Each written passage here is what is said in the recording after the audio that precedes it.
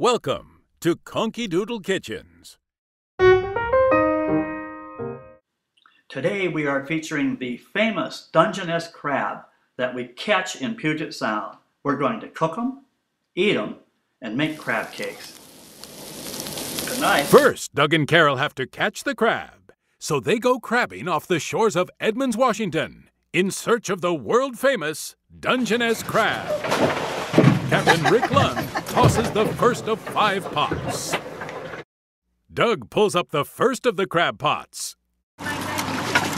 Oh, for crying out loud. Okay, Conky Doodle crabbing. Look at this thing. Okay, guys. Carol's fearless. Rick attempts to get this one crab to let go of the pot. Why don't you simply give up? Nothing bad is going to happen to you.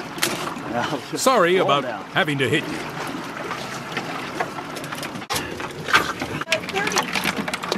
They head for home with Captain Jack Petrina at the helm. The last one. Woo.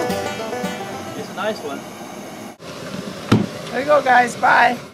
After boiling for 15 minutes, they are taken out and tossed into ice-cold water to stop the cooking process.